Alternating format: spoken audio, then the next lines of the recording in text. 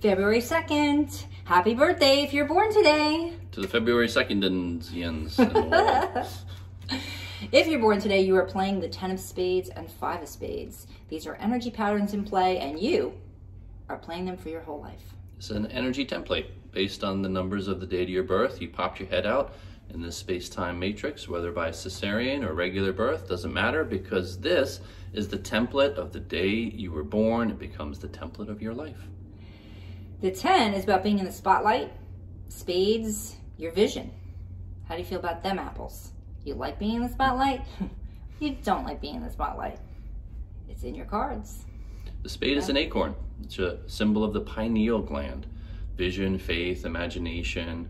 And the challenge is fear of missing out, where you may see so much and there's so much to do, so much you could be doing, you end up just making yourself into a workaholic, mostly because you're afraid of missing out. That's not the way to do it, though. Yeah, you fill yourself up with too many things. You feel like a void in some way. And trying to fill an imaginary void. Yeah. Instead of just shining in your spotlight. 5 is your personality card. This is how people see you. The 5 is about change.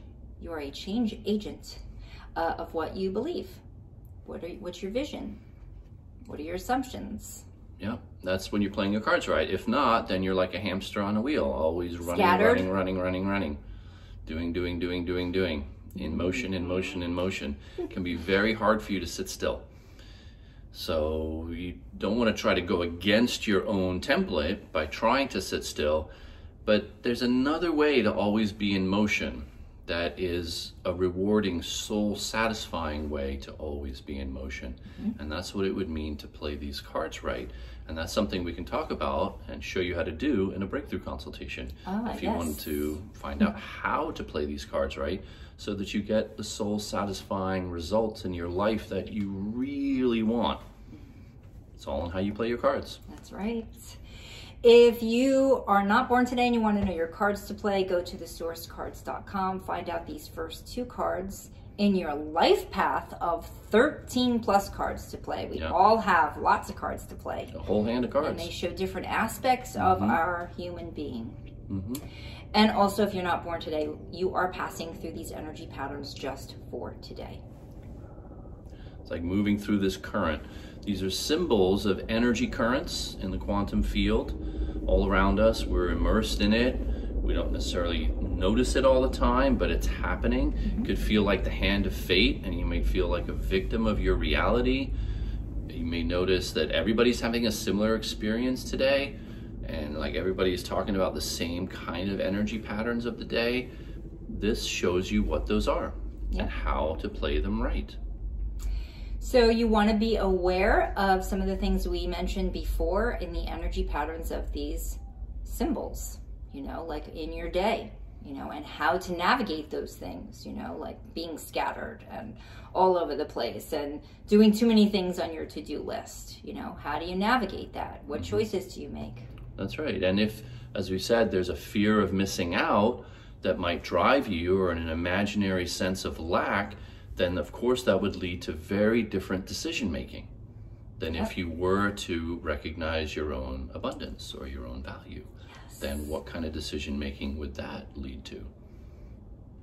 If you would like support in these areas of your life, you can join us in the daily game, where we have a daily key, daily mantra, daily wisdom, daily meditation, all to support you in how to navigate these energies that are in play every single day.